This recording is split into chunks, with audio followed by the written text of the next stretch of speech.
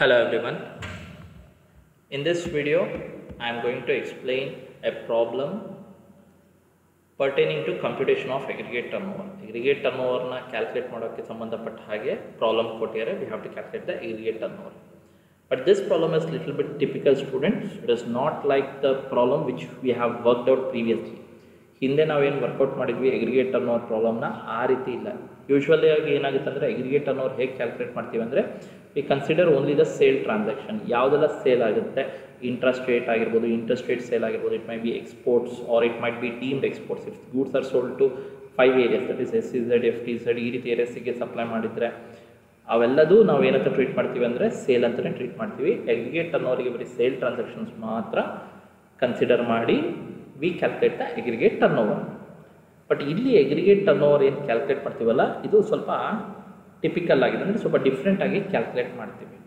ಹಾಗೆ aggregate turnover calculate ಮಾಡುವಾಗ V exclude certain transactions. ಯಾವುದೆಲ್ಲ ಟ್ರಾನ್ಸಾಕ್ಷನ್ಸ್ನ ನಾವು ಎಕ್ಸ್ಕ್ಲೂಡ್ ಮಾಡ್ತೀವಿ ಅಂದರೆ ಪರ್ಚೇಸ್ ಟ್ರಾನ್ಸಾಕ್ಷನ್ ಇದ್ದರೆ ಅದನ್ನ aggregate turnoverಲಿ ಇನ್ಕ್ಲೂಡ್ ಮಾಡಲ್ಲ, ಎಕ್ಸ್ಕ್ಲೂಡ್ ಮಾಡ್ತೀವಿ.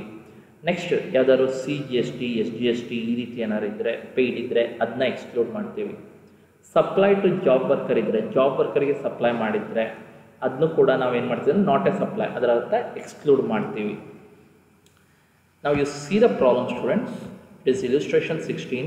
Mr. Narendra of Mysore has shown ₹45 lakh as total turnover for the year 2020-21, which includes the following. Name of the SSC is Narendra and the total turnover is 45 lakh. Total turnover is 45 lakh, which includes the following. ಎಲ್ಲ transaction ಕೆಳಗೆ ಹೇಳಿರುವಂಥ ಎಲ್ಲ transactions include ಆಗಿದೆ.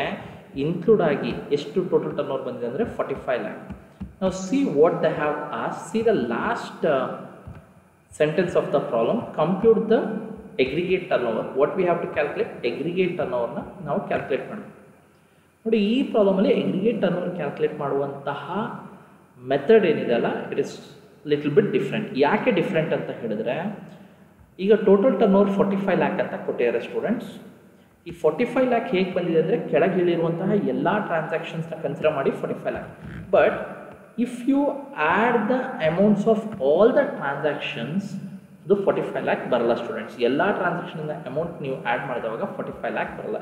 ಹೇಗೆ add ಮಾಡಬೇಕಂದ್ರೆ first ಟ್ರಾನ್ಸಾಕ್ಷನಿಂದ amount 5 lakh, 5 lakhಗೆ 50,000 add ಮಾಡಿ 5 lakh 50 ಆಗುತ್ತೆ. Move to the third transaction amount is 2 lakh. So 2 lakh add ಮಾಡಿದವಾಗ 7,50,000 ಆಗುತ್ತೆ. Next you add 1,50,000. 7,50,000ಗೆ 1,50,000 add ಮಾಡಿದಾಗ 9 lakh. ಈ ರೀತಿ ಪ್ರತಿ ಟ್ರಾನ್ಸಾಕ್ಷನ್ ಆ್ಯಡ್ ಮಾಡ್ತಾ ಹೋದಾಗ 45 lakh ಬರಬೇಕು. ಬಟ್ ಇಲ್ಲಿ 45 lakh ಬರಲ್ಲ ಸ್ಟೂಡೆಂಟ್ಸ್. ದ ಟೋಟಲ್ ಏನು ಬರುತ್ತಲ್ಲ ಅದು ಡಿಫ್ರೆಂಟ್ ಟೋಟಲ್, ಅದು ಅಮೌಂಟೇ ಚೇಂಜ್ ಇರುತ್ತೆ. 45 lakh ಬರುತ್ತೆ. ಈಗ ಎಲ್ಲ ಟ್ರಾನ್ಸಾಕ್ಷನ್ ಆ್ಯಡ್ ಮಾಡಿ 45 lakh ಬಂದಿದ್ರೆ, ಎಕ್ಸಾಕ್ಟ್ 45 lakh ಬಂದಿದ್ರೆ ನಾವು ಯೂಶ್ವಲ್ ಆಗಿ ಹೇಗೆ aggregate turnover ಕ್ಯಾಲ್ಕುಲೇಟ್ ಮಾಡ್ತೀವಲ್ಲ, ಬರೀ ಸೇಲ್ ಟ್ರಾನ್ಸಾಕ್ಷನ್ನ ಕನ್ಸಿಡರ್ ಮಾಡಿ aggregate turnoverನ ನಾವು ಕ್ಯಾಲ್ಕುಲೇಟ್ ಮಾಡ್ಬೋದಿತ್ತು. But here the total is different. 45 lakh ಬರಲ್ಲ, it will be A different total only. ಟೋಟಲ್ಲೇ different ಆಗಿರುತ್ತೆ. ಯಾವಾಗ ಅಲ್ಲಿ ಕೊಟ್ಟಿರೋ ಅಮೌಂಟ್ ನಮಗೆಲ್ಲಾದರೂ ಎಲ್ಲ ಟ್ರಾನ್ಸಾಕ್ಷನ್ ಆ್ಯಡ್ ಮಾಡಿ ಅಲ್ಲಿ ಕೊಟ್ಟು ಏನು ಕೊಟ್ಟಿರ್ತಾರಲ್ಲ ಅಮೌಂಟ್ ಬರಲ್ಲ ಅಂತ ಹೇಳಿದ್ರೆ ಅವಾಗ aggregate turnover ನಾವು ಹೇಗೆ ಕ್ಯಾಲ್ಕುಲೇಟ್ ಮಾಡ್ತೀವಿ ಅಂದರೆ, ಈ ಒಂದು ಪ್ರಾಬ್ಲಮಲ್ಲಿ 45 lakh ಹೇಳಿದ್ದಾರೆ, ನಮಗೆಲ್ಲ ಟ್ರಾನ್ಸಾಕ್ಷನ್ ಆ್ಯಡ್ ಮಾಡಿದವಾಗ 45 lakh ಬರಲ್ಲ. ಈ ಕೇಸಲ್ಲಿ ನಾವು ಹೇಗೆ aggregate turnover ಕ್ಯಾಲ್ಕುಲೇಟ್ ಮಾಡ್ತೀವಿ ಅಂದರೆ, first you have to consider total turnover as the base. Total turnover ಎಷ್ಟು ಅಂದರೆ 45 lakh. ಇದರಿಂದ ಏನು ಡಿಡಕ್ಟ್ ಮಾಡಬೇಕು ಅಂತ ಹೇಳಿದ್ರೆ, aggregate turnoverಲಿ ನಾವು ಯಾವ್ದು ಎಕ್ಸ್ಕ್ಲೂಡ್ ಮಾಡ್ತಾ ಇದ್ವಿ ಅಂದರೆ ಯಾವುದನ್ನ ನಾವು ಬಿಡ್ತಾ ಇದ್ವಲ್ಲ ಅದನ್ನ ಡಿಡಕ್ಟ್ ಮಾಡಬೇಕು. ಯಾವುದೆಲ್ಲ ಎಕ್ಸ್ಕ್ಲೂಡ್ ಮಾಡ್ತಾ ಇದ್ವಿ? Purchases were excluded. Purchases are excluded. Next one is the GST taxes are excluded. GST taxes ಅಂತ ಹೇಳಿದ್ರೆ CGST, SGST, IGST, UTGST. if it is given in the problem that is to be excluded. ಅದನ್ನ ನಾವು exclude ಮಾಡ್ತಾ ಇದ್ವಿ.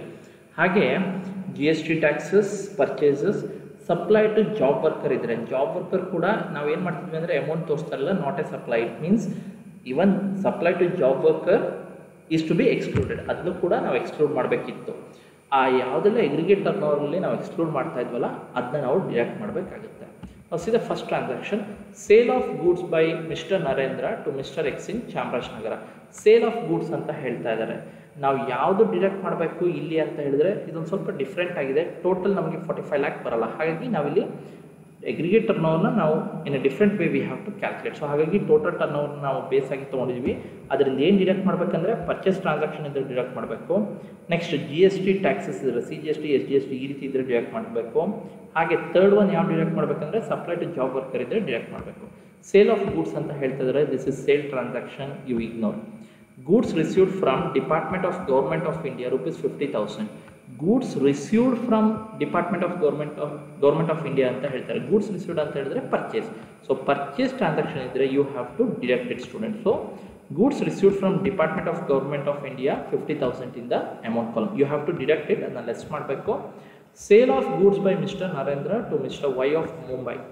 Sale of goods by mister Narendra to mister Y of Mumbai. Sale ಅಂತ ಹೇಳ್ತಿದ್ರೆ exclude the sale. ಸೇಲ್ನ ನಾವು deduct ಮಾಡಲ್ಲ, ಬರೀ purchase ಇದ್ದರೆ ಮಾತ್ರ ಡಿಡಕ್ಟ್ ಮಾಡ್ತೀವಿ. Sale of goods by mister Narendra to XYZ company in Bangalore. Once again fourth transaction is also sale. Sale ಅಂತ ಹೇಳ್ತಿದ್ದಾರೆ, ಬಿಟ್ಟು ಪರ್ಚೇಸ್ ಇದ್ದರೆ ಡಿಡಕ್ಟ್ ಮಾಡಿ ಅಷ್ಟೇ. The goods received by mister Narendra from unregistered dealer. Goods received ಅಂತ ಹೇಳ್ತಿದ್ದಾರೆ, it is nothing but purchase ಅಂತ ಆಯಿತು. So this transaction is to B deducted. So the goods received by Mr. Narendra, the amount is 10,000. That has to be deducted. Next, point number 6. Goods supplied by Narendra to a job worker in Mysore ₹1,50,000 and returned after completion. Goods supplied by Narendra to job worker. If goods are supplied to job worker ಗೆ goods supply ಮಾಡಿದರೆ ನಾವೇನು ಮಾಡ್ತೀವಿ ಅಂದರೆ aggregate turn over calculate ಮಾಡುವಾಗ amount ತೋರಿಸಲ್ಲ, not A supply ಅಂತ ತೋರಿಸ್ತಾ ಇದ್ವಿ. Not A supply ಅದರ ಅರ್ಥ ಏನಂದರೆ it has to B excluded ಅಂತಾರೆ. So this transaction has to B excluded, which is supply to job worker is to B deducted. See here, goods supplied by Narendra to a job worker, the amount is 1,50,000. 1,50,000 ಬರುತ್ತೆ, that has to be deducted. Next one, services received from Mysore City Corporation. Services received ಅಂತ ಹೇಳ್ತಾ ಇದ್ದಾರೆ, so it means purchase. Services obtained ಅಥವಾ received ಅಂತಾನೆ, ಹಾಗಾಗಿ ಅದನ್ನು ನಾವು consider ಮಾಡಬೇಕಾಗುತ್ತೆ. Services received from Mysuru corporation ಏನಿದೆಯಲ್ಲ, it is nothing but inward supply ಅಂದರೆ ಪರ್ಚೇಸ್ ಅಂತಲೇ ಆಗುತ್ತೆ, ಅದನ್ನ ನಾವು ಡಿಡಕ್ಟ್ ಮಾಡಬೇಕು. Next one, supply of services to mister B and it is ಚಾರ್ಜೇಬಲ್ to tax ₹4 lakh at 0 rate. Supply of services to mister B, supply ಅಂತ ಹೇಳ್ತಾ ಇರೋದು, it means that outward supply R it is sale only. So you have to ignore point number 8. Goods imported from Germany. Goods imported ಅಂತ ಹೇಳ್ತಾರೆ, import ಅಂತ ಹೇಳಿದ್ರೆ inward supply, it is nothing but purchase only. You have to deduct this 50,000. ಈ 50,000ನ deduct ಮಾಡಬೇಕು. So consider 50,000. Goods imported from Germany, the amount is 50,000. Next one, the sale of goods to A Merchant in USA. Sale of goods ಅಂತ ಹೇಳ್ತಾ ಇರೋದು, so sale transaction should not be deducted. Transfer of goods from branch in Mandya to A branch in Bangalore ₹5 lakh. Transfer of goods from Mandya branch to Bangalore branch. Transfer students, it is nothing but sale only, should not be considered, ignore. The amount of CGST and SGST paid by Narendra 50,000. CGST and SGST, GST taxes are given. Aggregate turnover calculate ಮಾಡುವಾಗ ನಾವು GST taxesನ exclude ಮಾಡ್ತೀವಿ. ಅದನ್ನ ನೀವು ಇಲ್ಲಿ ಯಾವ್ದು exclude ಮಾಡ್ತೀರಾ ಅದನ್ನ deduct ಮಾಡಬೇಕು. So CGST and SGST amount is to be deducted. So the amount is 50,000. So find out the total of all this: 50,000 plus 10,000, 60 plus 1,50,000, 2,10,000, 2,10,000 plus 40, 2,50,000. So it comes to 3,50,000. From 45 lakh, if you deduct 3,50,000, the amount will be, balance amount will be 41,50,000. It is called as aggregate turnover. So when you have to follow this method, ಈ method ಯಾವಾಗ follow ಮಾಡಬೇಕು ಅಂತ ಹೇಳಿದ್ರೆ, ಅಲ್ಲಿ ನಿಮಗೆ total turn over ಅಲ್ಲೊಂದು amount ಕೊಟ್ಟಿರ್ತಾರೆ. ಆ ಅಮೌಂಟ್ ಏನಿದೆ ನೀವೆಲ್ಲ ಟ್ರಾನ್ಸಾಕ್ಷನ್ ಆ್ಯಡ್ ಮಾಡಿ ಅಮೌಂಟ್ 45 lakh ಅಂತ ಇಲ್ಲಿ ಕೊಟ್ಟಿದ್ದಾರೆ. 45 lakh ಬಂದಿದ್ದರೆ usual calculation of ಎಗ್ರಿಗೇಟ್ turn over. ಎಗ್ರಿಗೇಟ್ turn over ನಾವು ಯೂಶ್ವಲ್ ಆಗಿ ಹೇಗೆ ಕ್ಯಾಲ್ಕುಲೇಟ್ ಮಾಡ್ತೀವಿ, ಎಲ್ಲ ಸೇಲ್ ಟ್ರಾನ್ಸಾಕ್ಷನ್ನ ಕನ್ಸಿಡರ್ ಮಾಡಿ ಟೋಟಲ್ ಮಾಡ್ತಿದ್ವಿ. ಬಟ್ ಇಲ್ಲಿ when you add the amounts of all the transactions, the resulting figure is not equal to the given amount. Resulting figure ಏನಿದೆಲ್ಲ ಅದು ಕೊಟ್ಟಿರೋ ಅಮೌಂಟಿಗೆ ಈಕ್ವಲ್ ಇಲ್ಲ. ಎಲ್ಲ ಟ್ರಾನ್ಸಾಕ್ಷನ್ ಆ್ಯಡ್ ಮಾಡಿದಾಗ 45 lakh ಬರಲ್ಲ. ಆವಾಗ ಈ ಮೆಥಡ್ ಫಾಲೋ ಮಾಡಬೇಕು. ಈ ಮೆಥಡ್ ಪ್ರಕಾರ ಏನಾಗುತ್ತೆ ಅಂದರೆ, ಟೋಟಲ್ ಟರ್ನ್ ಓವರ್ನ ಕನ್ಸಿಡರ್ ಮಾಡಿ ಫಸ್ಟ್. ನೆಕ್ಸ್ಟ್ ಯಾವುದೆಲ್ಲ ಟ್ರಾನ್ಸಾಕ್ಷನ್ಸ್ ಡಿಡಕ್ಟ್ ಮಾಡಬೇಕಂದ್ರೆ, inward supply ಯಾವುದಾಗಿರುತ್ತೆ, inward supply transactions R to B deducted. ಅಂದರೆ ಪರ್ಚೇಸ್ ಆಗಿರೋ ಟ್ರಾನ್ಸಾಕ್ಷನ್ ಡಿಡಕ್ಟ್ ಮಾಡ್ತೀವಿ. GST ಟ್ಯಾಕ್ಸಸ್ ಏನಾದ್ರು ಕೊಟ್ಟು ಡಿಡಕ್ಟ್ ಮಾಡ್ತೀವಿ. ಹಾಗೆ ಜಾಬ್ ವರ್ಕರಿಗೆ ಸಪ್ಲೈ ಆಗಿದ್ದರೆ ಆ ಟ್ರಾನ್ಸಾಕ್ಷನ್ಸ್ನ ಡಿಡಕ್ಟ್ ಮಾಡಬೇಕು. The resulting figure will be aggregate turn over.